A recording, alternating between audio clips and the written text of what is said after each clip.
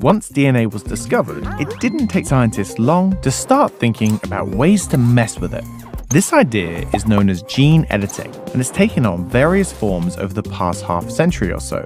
But for the most part, it's been a fairly slow-moving area of research. But what if we had a find and replace function, where you could hunt through those 3 billion letters, track down an exact error, and replace it with the corrected version? Game changer, right? Well, that is what CRISPR does. You see, DNA is great at repairing itself, and so will patch itself up using any nearby DNA with matching broken ends. So if you can snip out the problematic typo and then just leave a piece of replacement DNA from a healthy donor lying around, the DNA will grab it and do the rest of the hard work for you.